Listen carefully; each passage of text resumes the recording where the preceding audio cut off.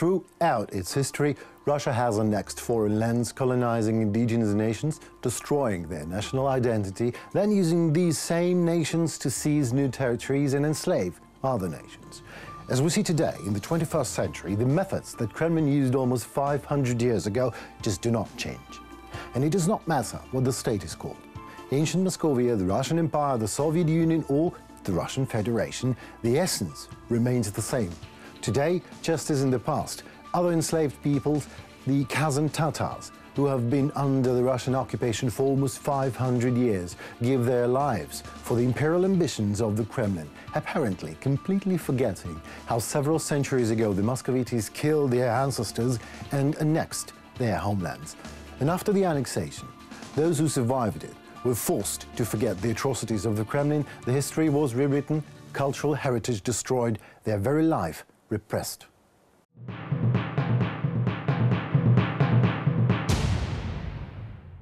The Kremlin is literally driving a minority into the army through economic pressure and, as a matter of fact, is expanding the empire through their hands. All non-Russian nations in Russia are considered second-class people. We are just a Russian empire, a fertilizer for it.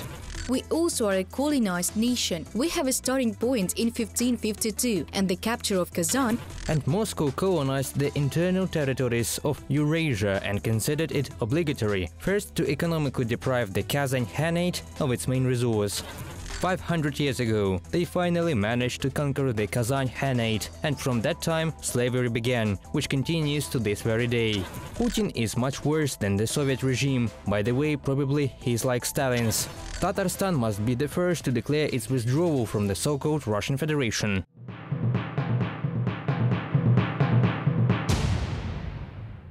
After the president of the Russian Federation announced mobilization throughout the country, including in the Republic of Tatarstan, people began to be massively taken for military registration to enlistment officers to be sent to war with Ukraine.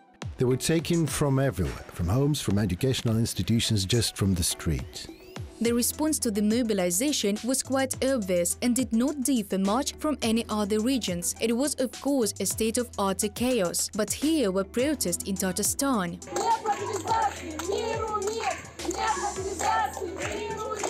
Of course, the repressive apparatus works much more harshly in national republics and in Tatarstan in particular than in Moscow or in any other so-called Russian regions. And here we can imagine such a picture as, Tatarstan is such a state within a state. We really are a sovereign republic. That is why all this local control over the FSB, the Minister of Internal Affairs and so on, our government is subordinate to the Moscow government. And for them, it is of course much easier this way to control society, to mobilize security forces, to disperse any protest and so on. Вот сотрудники полиции не дают мне проводить одиночный пикет. Очень много сотрудников на одного человека на один пикет. Вы можете отойти, пожалуйста? However, protests took place in Kazan. I must say that our protests in Tatarstan are always quite young. Young people are very politically active in Tatarstan, and in these first days after the announcement of the mobilization, protests and single pickets took place, unlike in other parts of Russia, and continue in Kazan to this day. Ваше мероприятие, которое здесь проходит публично, есть санкционировано и незаконно. Военный преступник!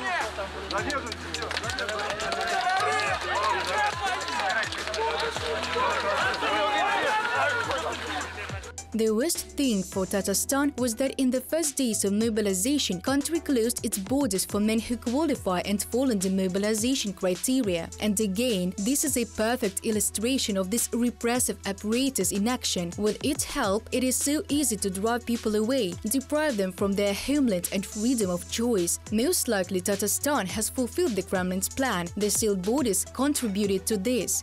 I think that the invasion of Ukraine was such a culmination of the Kremlin's policy of colonization. First of all, the Kremlin is trying to mobilize representatives of indigenous nations from national republics without touching Moscow or St. Petersburg. Kazan Tatars were no exception. Back in the days, they were mobilized into the ranks of conventional Russian troops, and surprisingly for many, there are a lot of representatives of small indigenous colonized nations. The Kremlin is deriving minorities into the army through economic pressure and, in fact, is expanding the empire through their hands. In fact, the same thing happened with mobilization. It was mobilized to Tatarstan, revolted, shouted, "Swing the regime, answer us."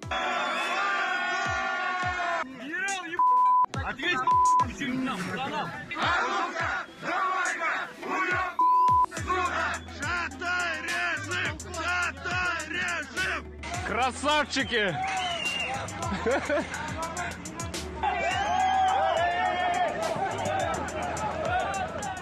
Those previously mobilized has left the country. They've been living here for about 2 months, and they have their guns with them. It turns out that they ran away from the front. People of Tatarstan helped them out with money, and I am very grateful to them for not participating in hostilities, for them to have left the front.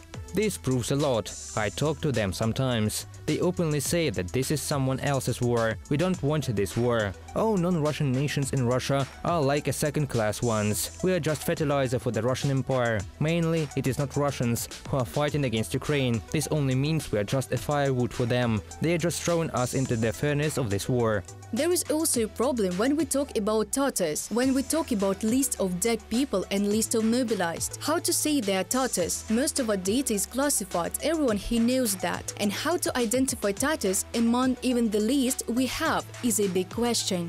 From open sources published by the Ministry of Defense of Ukraine, the Russian army has already lost more than 100,000 soldiers and officers killed. Most of them are representatives of indigenous nations, from national republics that are currently part of the Russian Federation.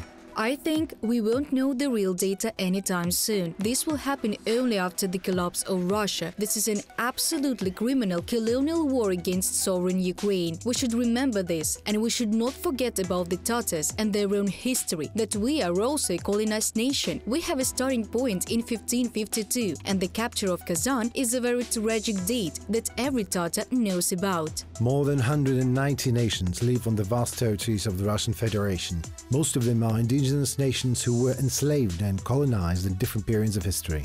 And how did Kazan Tatars even become part of Russia?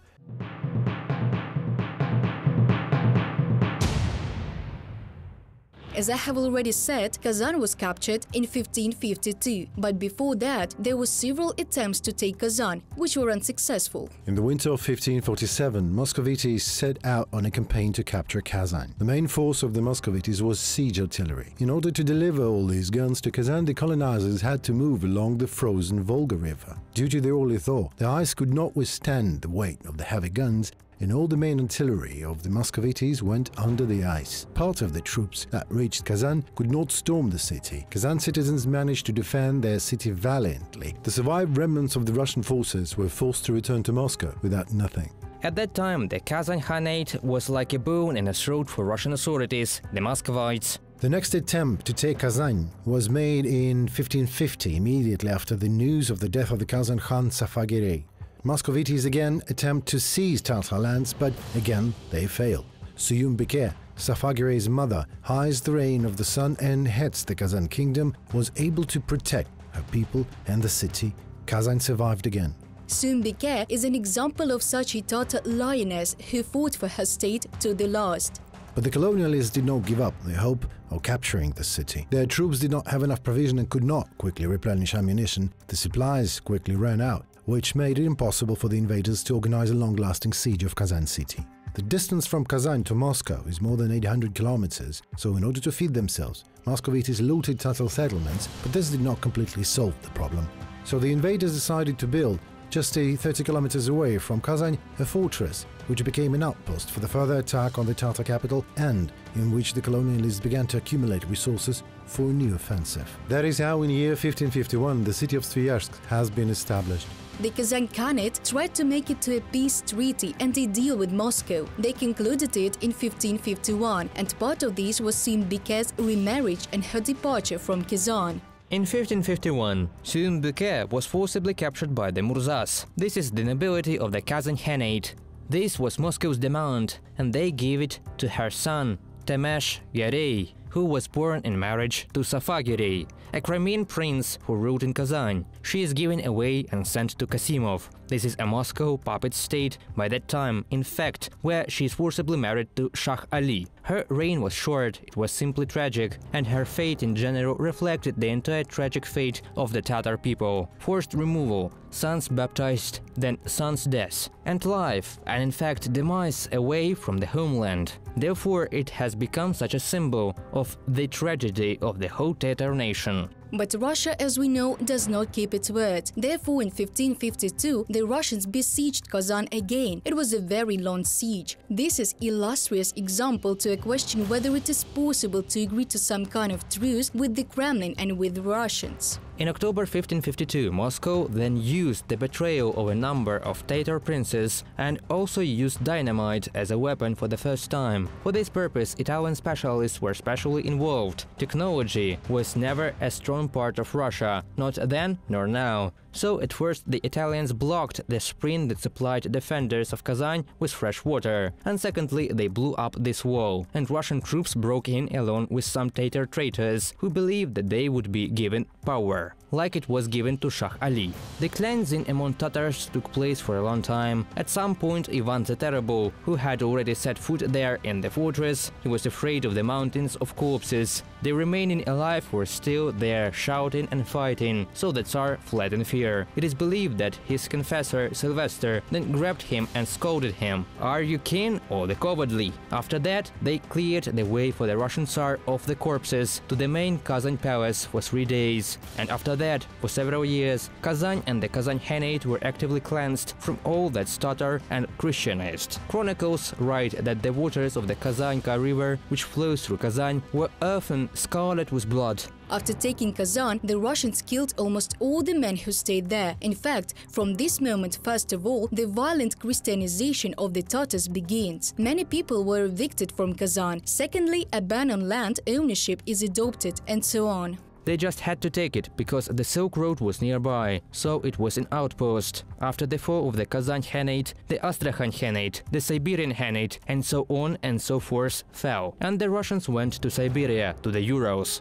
And Moscow colonized the internal territories of Eurasia and considered it obligatory, first of all, to economically deprive the Kazan Khanate of its main resource, the fact that it was located on the territory of the major Volga road to the Caspian Sea. It was trading with the Parthians, with the Nogais, and so on and so forth, and most importantly, with fur. 500 years ago, and yet the Russians managed to conquer the Kazan Khanate, and from that time slavery began, which continues to this day. This is both physical destruction and moral, as well as cultural destruction. The Russians have set out to conquer and assimilate my people. In general, mass repression, and of course, as it was then in the 1930s, the entire intelligentsia was slaughtered. In general, the spiritual heritage, Islam, was prohibited, and this godlessness, atheism, and everything else was being imposed. The Holodomor is again the Volga region, which Moscow, of course, like the Ukrainian Kazakh Holodomor, does not like to talk about. It is just that the Soviet system has taken it all from people, while selling grain to the West, to buy weapons and everything else. But the Tatars have several times raised the question that they should not have autonomy, but an allied Soviet state status instead. In 1936, before Stalin's constitution, in the 1950s, in the 1960s, 5 times in total,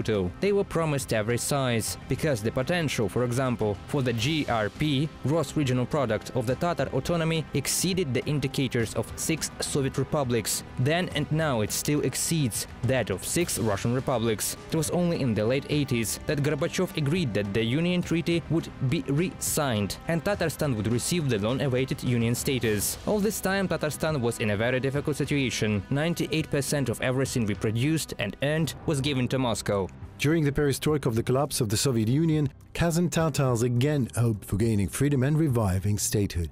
In the 90s, political parties and movements for independence and sovereignty that were not controlled by Moscow appeared and developed rapidly in Tatarstan. 21 числа будет референдум. Вы пойдете голосовать? Обязательно пойдем. А как вы относитесь вообще к самостоятельности Татарии? Мы проголосуем «да». То есть вы хотите суверенитет? Да, и на ваш взгляд, что вам он даст?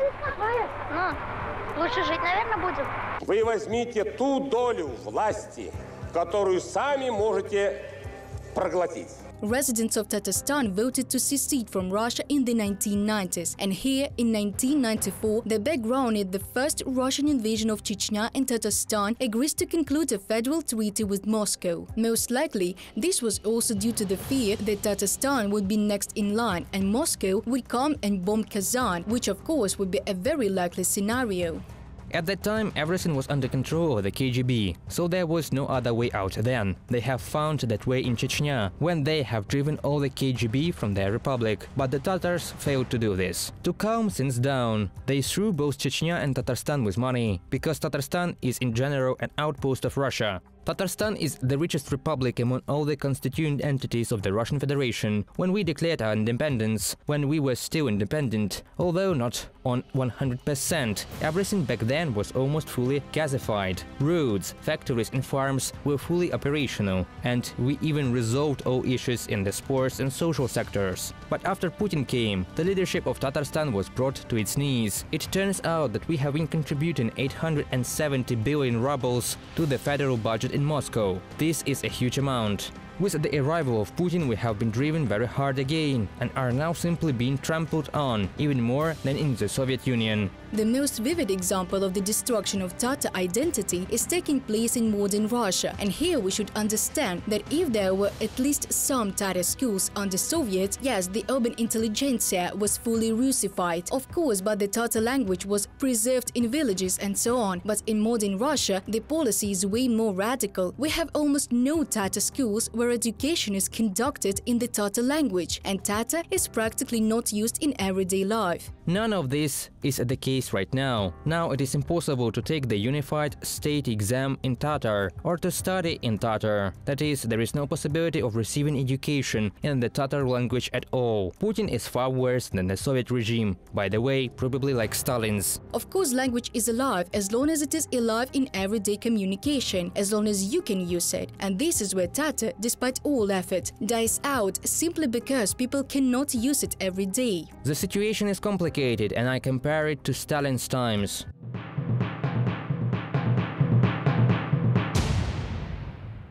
The full-scale invasion of sovereign Ukraine by the Russian Federation on February 24, 2022 shuddered the whole world. Many countries have begun to think about their own security, enter into new military alliances and review defense budgets. But certain processes have also begun to take place in the Russian Federation itself. Many opposing politicians, public figures, activists and representatives of different nations have begun to think about the security and future of the nation. The indigenous nations of the Russian Federation organized the Forum of Free Nations of Russia, where Kazan Tatars are represented by Rafis Kashapov's twin brother, Nafis Kashapov.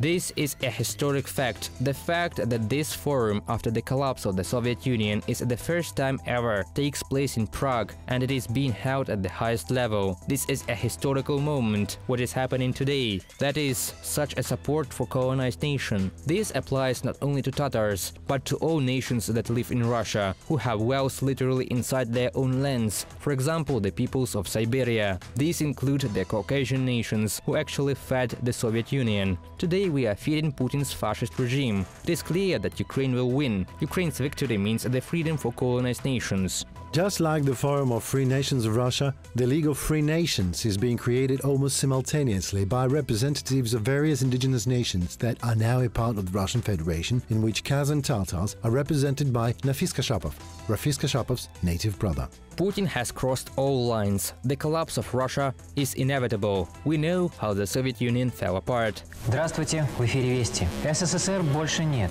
Historical facts already prove this. We are waiting for this moment, and we are working, creating conventions, forums, organizing conferences, and holding street events all over the world. But we are working not only on a Tatarstan scale. We work across the Urals, Siberia and the Caucasus. To this end, we have established contacts with representatives of indigenous and colonized nations of Siberia, the Caucasus and the Urals. There can be no compromise with the Russian authorities, only the full independence of Tatarstan, and also Tatarstan must be the first to declare their secession from the so-called Russian Federation. We created two guerrilla groups about 4 months ago. They started protests, began to set fire to cars with signs Z and V. They even were traveling to other republics and began to set fire to military registration and enlistment offices. There were a lot of such movements there.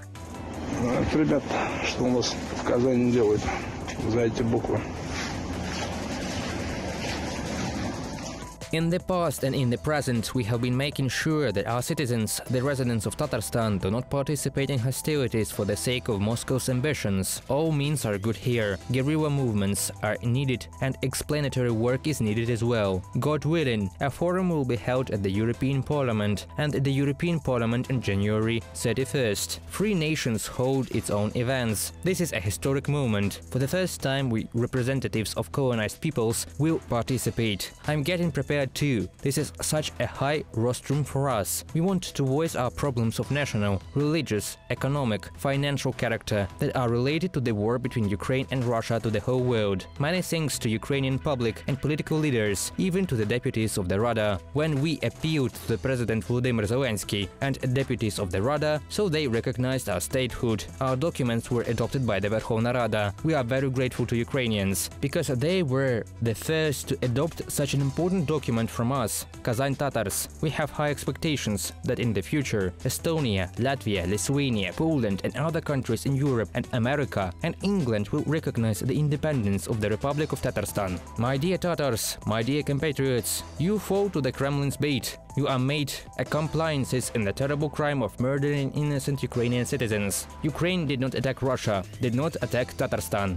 I believe that there is always a choice here, no matter what you say. You can run away, you can go to jail, but there is no forgiveness for those who set foot on Ukrainian soil with weapons in their hands. Therefore, I want to say that I want to remind the Tatars that they have a choice and that this is not our war. It is a war for some mythical Russian world, to which firstly we have nothing to do with us as a nation, and which moreover oppressed us for centuries. Dying for it is simply absurd and disrespect for our own roots and traditions, to say the least. We Tatars also have our own language. This means that we are a people. We are Tatars and we have our ancient culture, customs and traditions. So we are a nation. Every nation should have its own state. Our state will be revived if we unite.